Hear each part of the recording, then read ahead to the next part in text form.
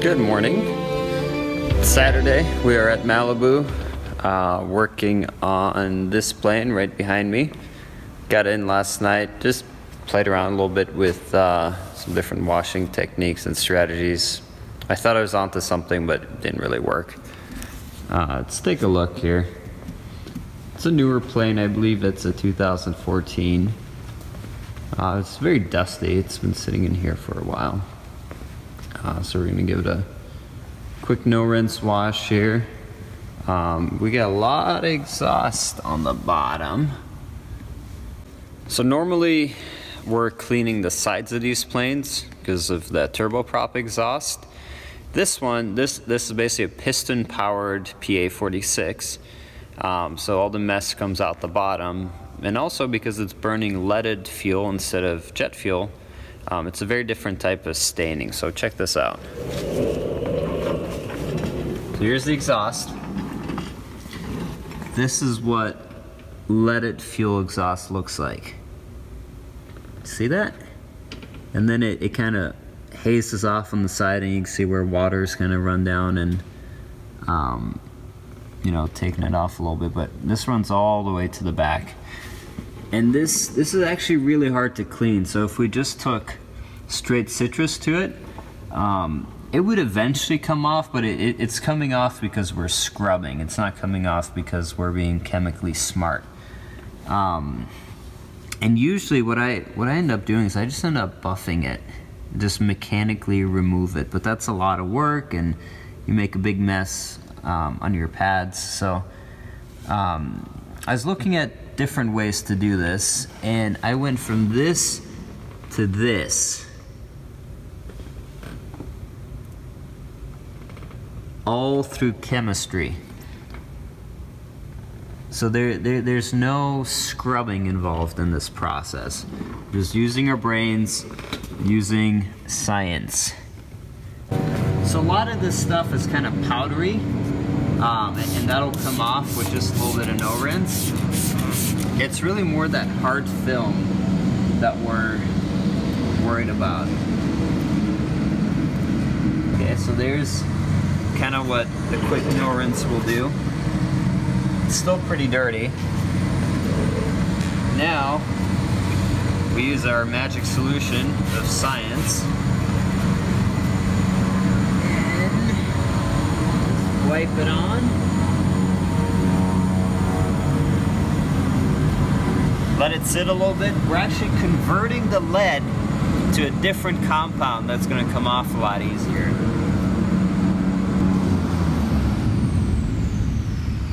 A little close up. Now, agitate it a little bit more.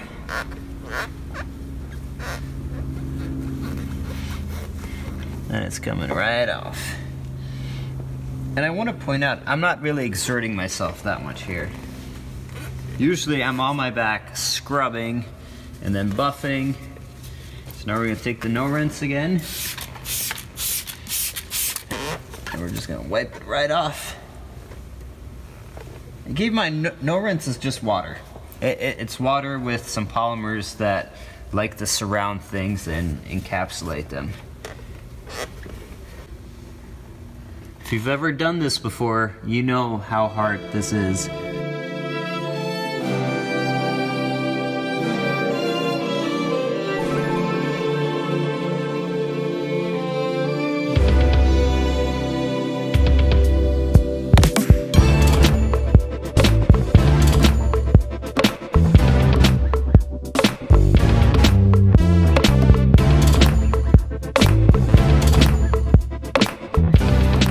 Paint correction is going well.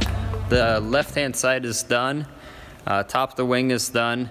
I'm going to do a two-step paint correction on the black, just because it's soft enough where it's hologramming a little bit.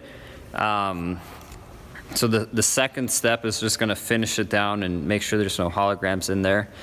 For a detailer to leave behind holograms is like gear up landing. It's really embarrassing and really doesn't need to happen. So we're going to continue paint correction on it, and hopefully by the end of the night, again, me and predictions, hopefully by the end of the night this thing is entirely paint corrected and ready for coating tomorrow, because coating one of these takes about 6 to 8 hours.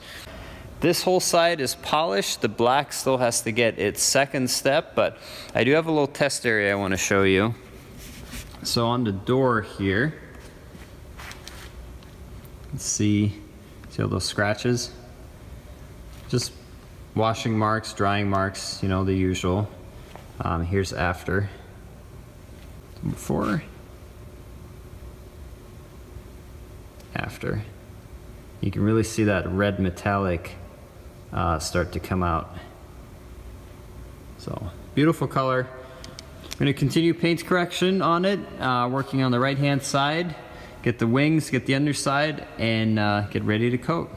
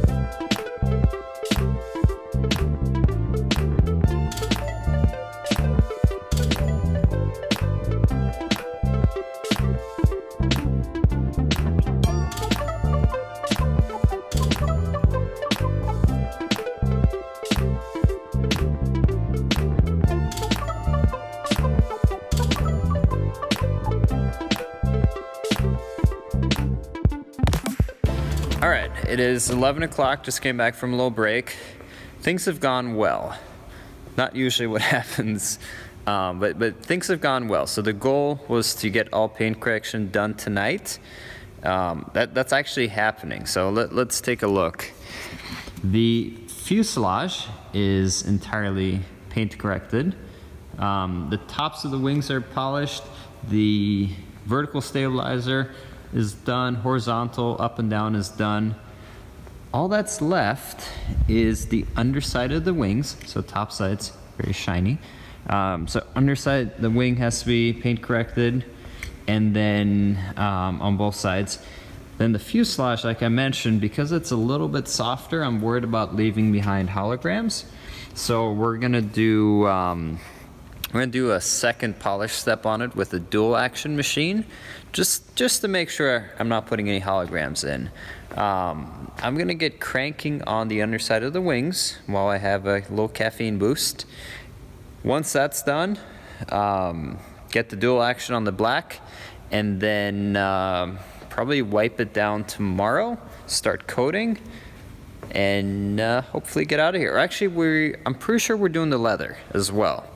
And this is a pretty new interior, but there's still room for improvement. So I'm excited to show you that even on really new seats, there's always room for improvement.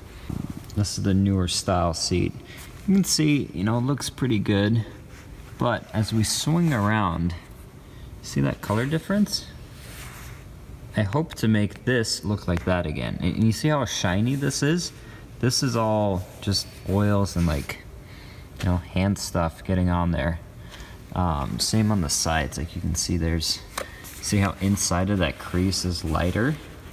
Because that doesn't get rubbed on as much when it's creased, so I should be able to show an improvement on that as well. Just have to double check and make sure leather's optioned. You can see a lot of wear, or not even wear, it's just staining on the bolster. You can see there's a little bit of wear through right there, but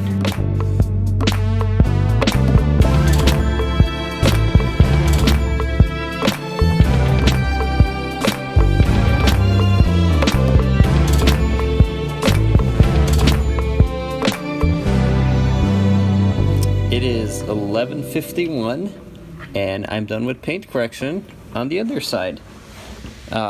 Made some pretty good progress.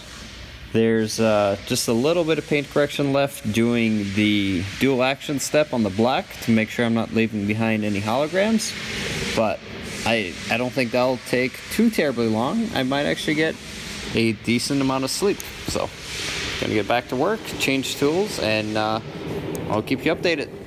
All right, day 2. Got a lot done last night. I even started alcohol wiping part of the plane, the underside of the wings. So I'm gonna continue that this morning and do another final inspection, make sure we don't have any holograms or paint defects. And once that's done, coating time.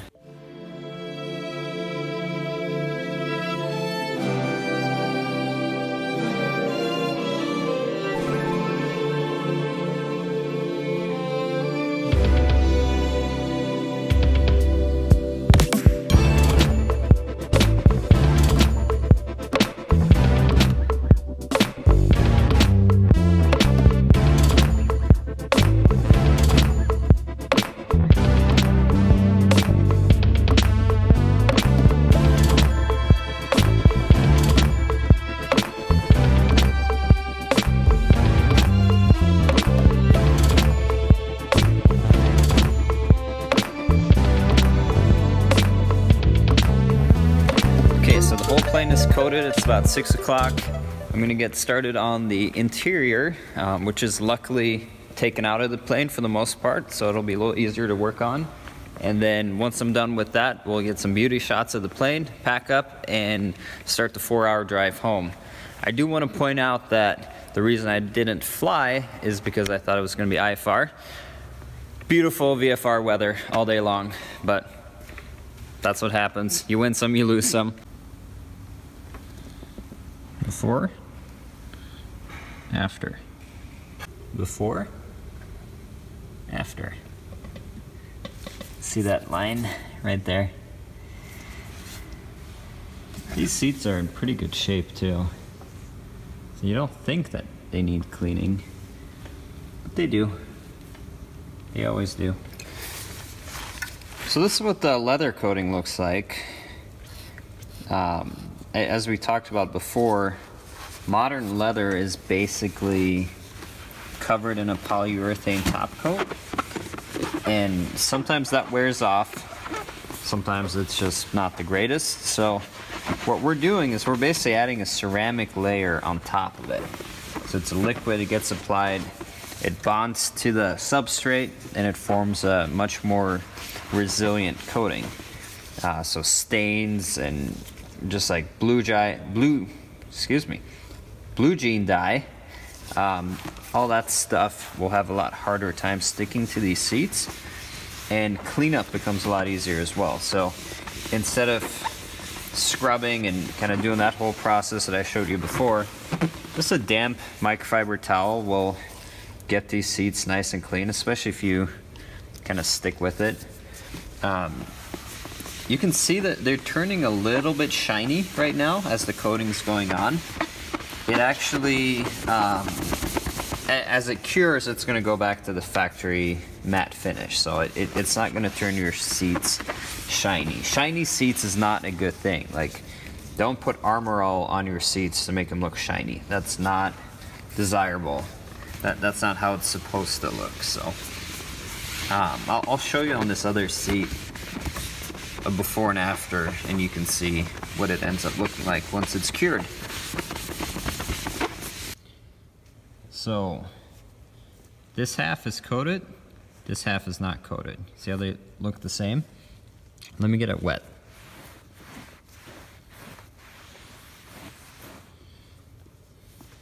So you see how the water on this side is staying on top?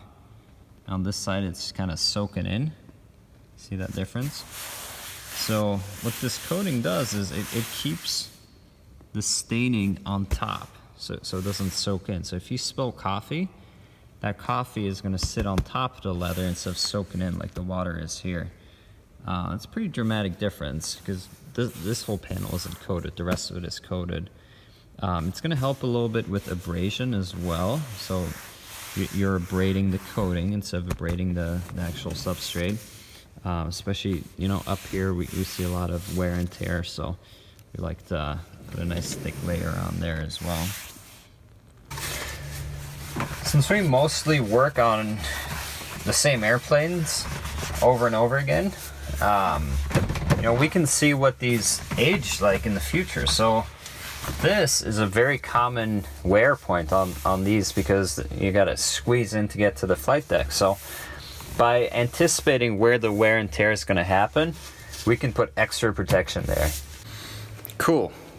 Interior is done, even though it's completely torn apart, but that's not my doing. Plane is done. There's just a big mess here that I'm gonna clean up, but I'm excited. This turned out to be a really nice job. It's a little late, so it's 9:30. I got a 4-hour drive, so I don't really want to leave now.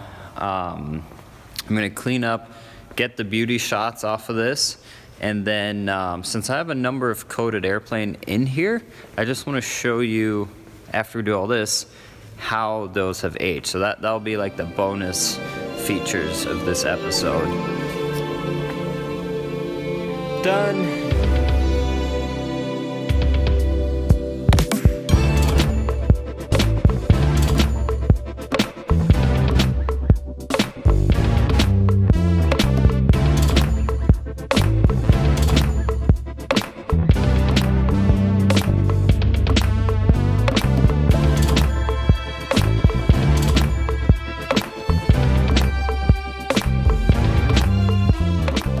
So, of course it looks really good, being that it's been coated for all of 6 hours.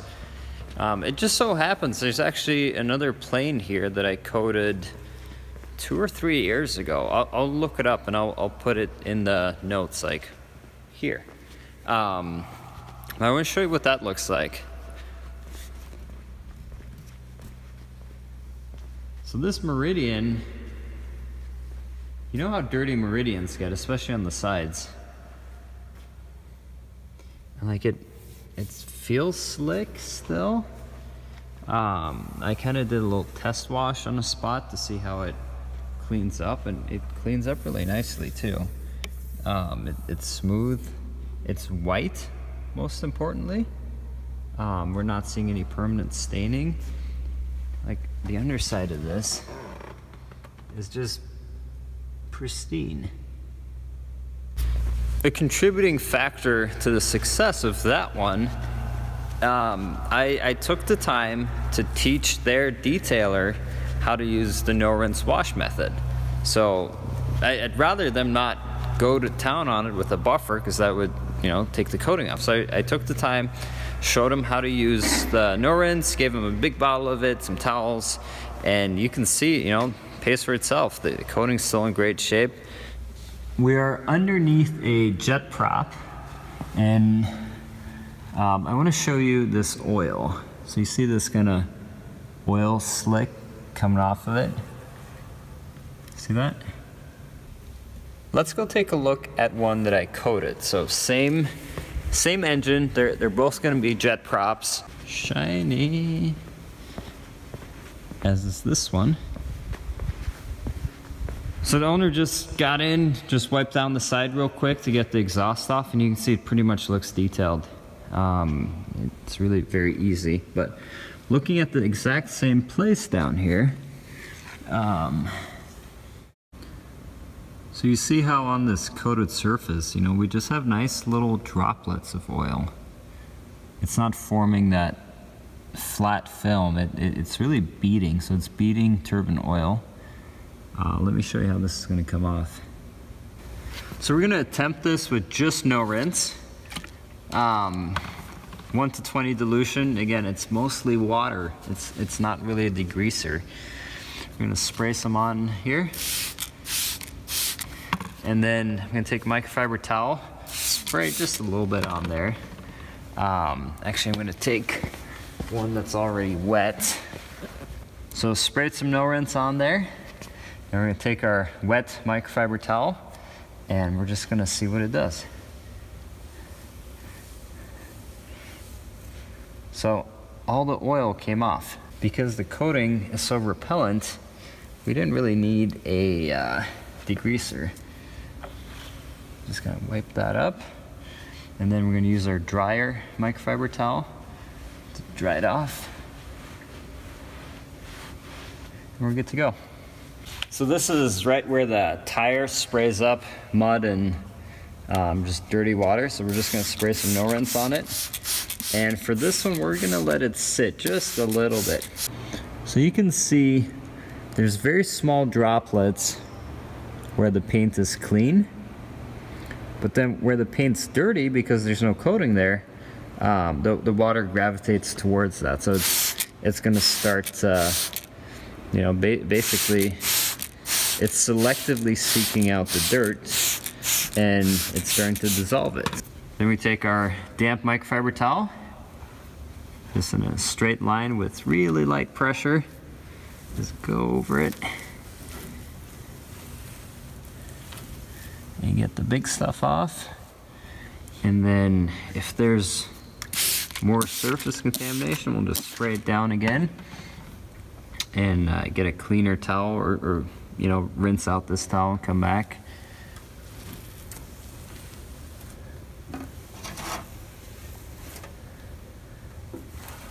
There we go. Dry it off with your plush dry towel. And we're back in business. For general cleaning, dusting, same thing, just spray on some no rinse. And then take your microfiber towel, just wipe it off. You wouldn't want to use this much water. I'm really just doing this to show the beading. Again, this was done a few months ago. I don't know exactly how many hours he has on it, but imagine that being rain while you're going very fast. You know, the plane's basically gonna wash itself. It's 11:49. Everything's packed up. Beauty shots are done. I'm gonna go get some sleep and leave early in the morning to go back home. On Thursday, Wednesday or Thursday? Thursday, flying to Colorado Springs to attend a convention of all of these planes owners. So that's the MOPA convention. So very excited about that. Till then, good night.